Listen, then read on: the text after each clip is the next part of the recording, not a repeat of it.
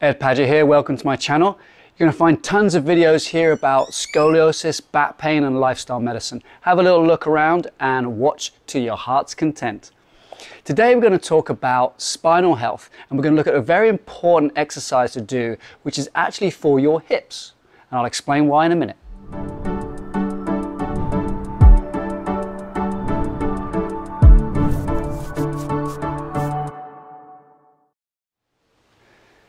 Now you see, your hips are the largest joints in the body, and when the hip isn't working, it will shunt movement up towards the lumbar spine and it will shunt movement down towards your knee.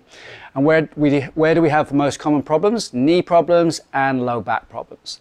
And this is usually because the hip is not doing its job properly. So what we want to do is first work out how flexible your hips are. And I have videos on this, but I'm just going to recap real quick here.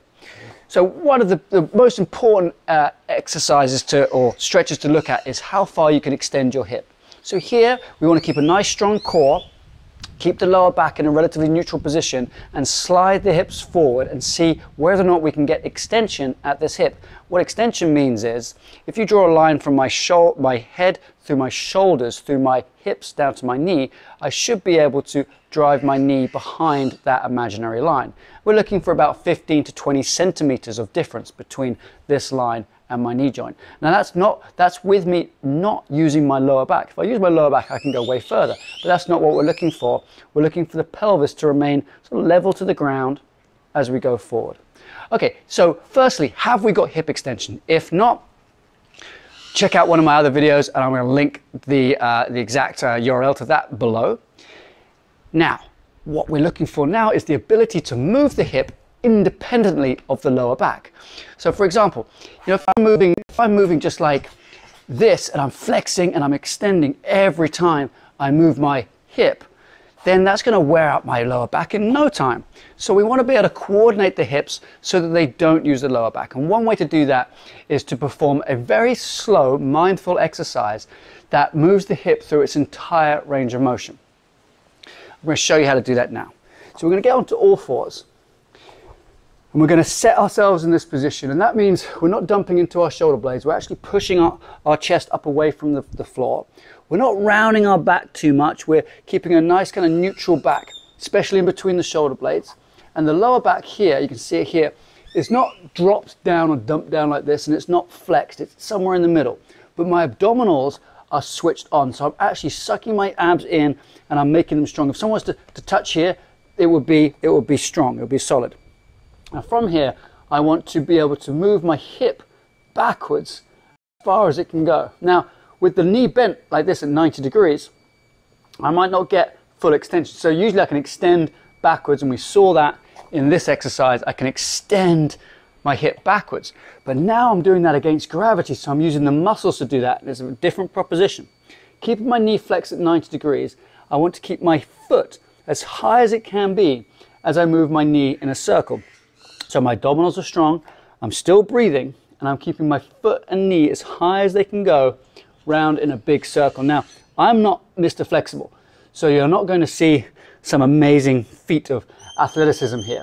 You're going to see what an average guy does when he tries to move his hip. It's not moving very far, and I don't expect it to move far. Keep your abs strong, try and start with the knee at least parallel to the ground. Bring that round and see how long you can keep that foot up towards the ceiling floor. Bring it up towards your elbow and then back round. And you'll notice that all the muscles of your hip start to fire up here, and you'll feel them screaming out, especially if you're doing 5 to 10 repetitions of this, nice and slowly. And over time, those muscles are going to get stronger. The hip's going to coordinate more to move by itself without using your lower back. So one more tip here, one more thing to look for, is that when you're around here, it's easy to lift up your whole pelvis and rotate it.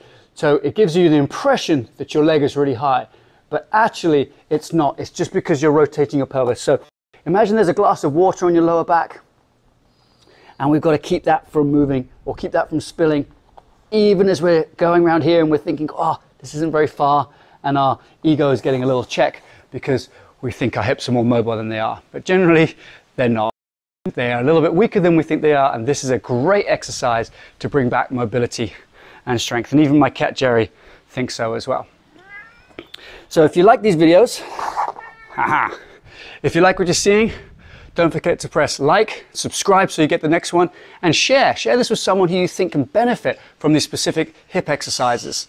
And also, if you have a question, just PM me, send me a message. I'm happy to answer, because helping people that are on YouTube is something that I really enjoy doing, and if I've got an answer for you, I will share that.